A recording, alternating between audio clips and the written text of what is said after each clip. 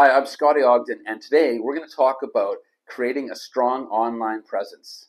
Have you ever tried to start some social media and you struggled so much to keep up that you just gave up? Now you don't do anything? Or are you still struggling at this?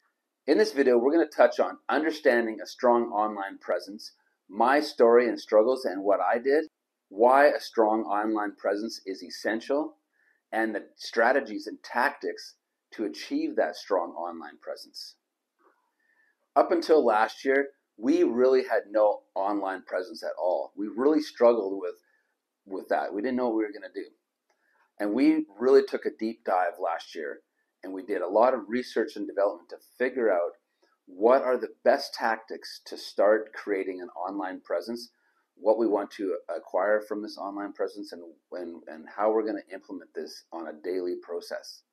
When we talk about understanding a strong online presence, it's literally talking about how you engage with your audience that brings them back to looking and viewing your profiles. In this day and age, your customers they're going to phone you, but they're also going to check out your online presence. They're going to look at your projects, they're going to see who you are, and they're going to engage with you online before you even know who they are. In addition to that, your strong online presence creates trust and credibility where your clients are going to understand who you are and what you do and what you represent. I've been in the online marketing for a little over a year now, and when we first started, it was so overwhelming. It's like, what is an SEO? I don't even know. And then I realized it doesn't have to be that complicated. My online presence focuses more on who I am and what I do than it does on promotions. I'm also really big on educating. I love educating contractors. I love educating homeowners. I've been in this business for 30 years. I love talking construction. So our online presence is more about just selling, because we don't need to sell all the time. We want to build that character and content so that our clients or future leads understand who we really are. One more really good tip is showing some vulnerability. You're not perfect. No one's perfect. If you make a mistake, show that you make a mistake. If you show you make a mistake and how you corrected that mistake, it shows credibility. It shows that you don't just care about the money, that you actually care about the end product. And lastly, when it comes to my story, we decided that we like the gold, the black, and the white. So we've been consistently, when we put our posts out there, we try to keep our branding the same. We might put a logo in, but it's always very similar in branding. Because once you get that audience, that's what they like. Don't try to change things up. Although you can evolve, but try to keep your branding very similar throughout and keep the consistency flowing. So why is a strong online presence essential? Well, definitely for customer communication. If you're out there showing your work about what you do on a particular customer's job and they see that you're posting it, they feel like their job is essential in your business. They might comment on it and they want to see other people commenting. It's very proactive in the communication. It also speaks volumes about your branding.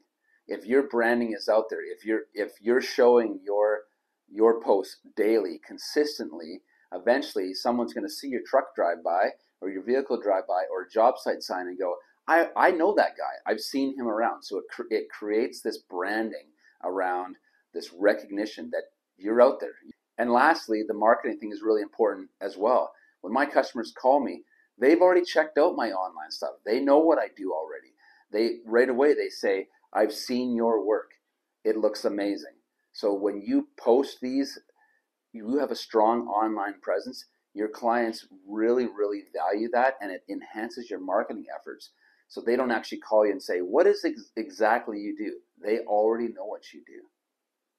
Another part of marketing too is you might trigger a thought in one of your potential customers. They might just be looking through and all of a sudden they see the kitchen that you did or a new home they did. And they went, you know what? We really should do a kitchen or new home. So you trigger their thought process. You get your potential customers thinking, how can I hire Scotty? Or how can they hire this contractor because of the services I've seen them do? So it actually enhances your marketing. Here are some really good strategies for keeping your online presence strong. Keep your brand identity strong. Make sure that your website and all your socials kind of align with your particular branding, color, style, font, everything needs to kind of align. Make a strategy to create content. Don't just go to the job site, take 4 or 5 photos, and then post them on your socials. Think about what you want to post for the next 30 days and make a plan. Create a strategy that's going to work, and then you can monitor it. Another way to create a very strong online presence is to actually interact with other people. So what is it that you want? You want people to comment on your posts? Well, you need to go out and comment on other people's posts. So spend a little bit of time daily. Don't get lost in, obviously, but spend 10, 15 minutes.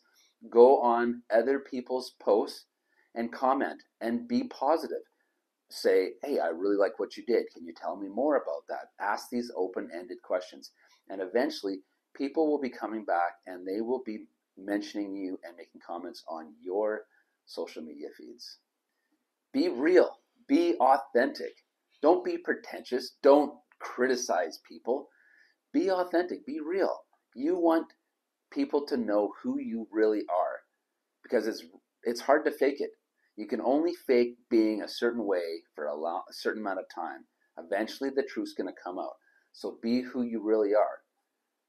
Here's another one. Do some of the research.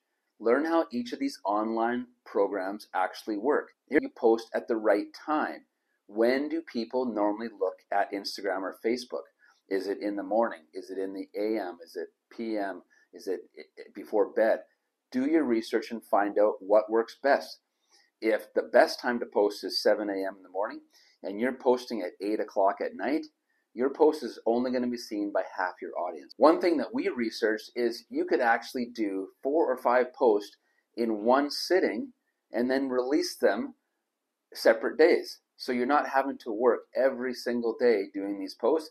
You're working for 3 or 4 hours on one day, and that does all the posts for the entire week. Thanks for watching, and if you like what you watched today and you learned something, like and subscribe to our channel. There's a link in our bio that takes you to our blog.